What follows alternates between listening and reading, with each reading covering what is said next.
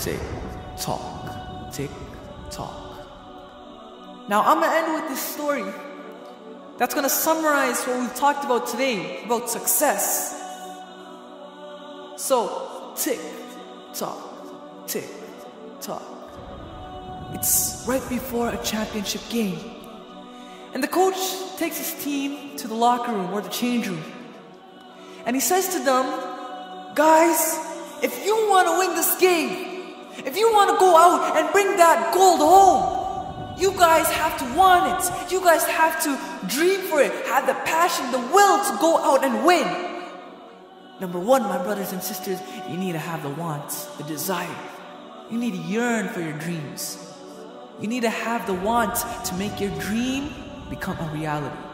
So number one, the wants. Tick, tock, tick, tock. It's time for the game to start. The team goes out and plays. Despite the injuries, despite the pain that comes in their way, despite the refs' bad calls, they still go out and play their hardest. Number two, my brothers and sisters, you need to put in work. You need to be able to sacrifice what you are for what you will become. This is what Eric Thomas says, a motivational speaker. He says you need to sacrifice what you are for what you will become. That means that you need to be able to, go through a minor pain to avoid a bigger pain. And so in this example, the minor pain is that the team has to go out and play. They need to, go through injuries, bad calls, whatever the minor pain may be, to avoid a bigger pain. And that bigger pain is losing.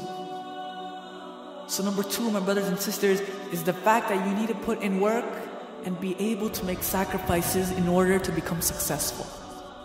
Tick, tock, tick, tock. The game ends. And our team loses. Our team loses the game. Number three, my brothers and sisters, pain is temporary. It may last a minute, an hour, a week, or may even last a year. But eventually, it will subside, and something better will take its place. However, if I give up now, then pain is forever. This is another quote from Eric Thomas, or what he quotes from someone else. But the fact is that pain will come in your way. Allah says in the Quran, وَلَنَبْلُوَنَّكُمْ بِشَيْءٍ مِّنَ الْخَوْفِ وَالْجُوعِ وَنَقْصٍ مِّنَ الْأَمْوَالِ وَالْأَنفُسِ وَالثَّمَرَاتِ وَبَشِّرِ الصَّابِرِينَ. الصابرين, who are they?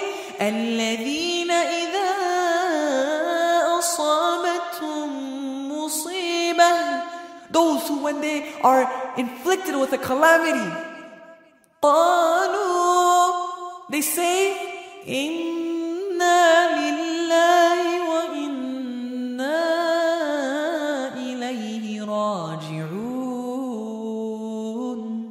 To Allah we belong, and to Him we return. So patience, my brothers and sisters. You need to be patient with the pain that comes in your way. So going back to the story, this team loses.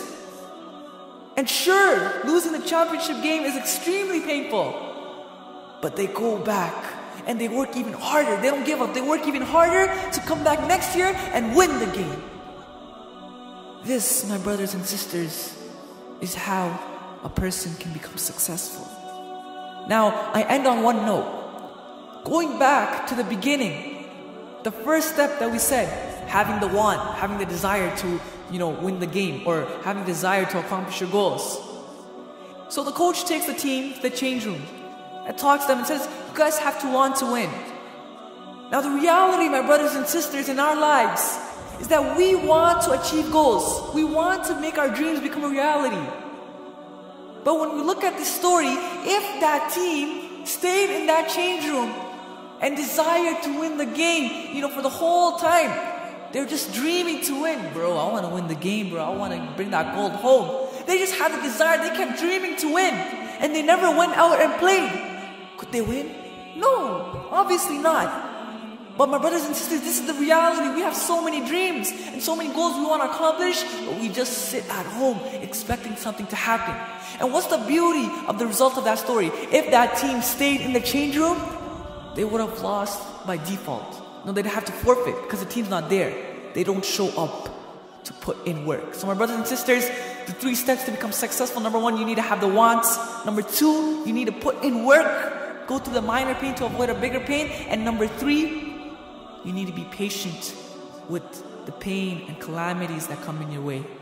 And then if Allah wills, after all your hard work, you will become successful.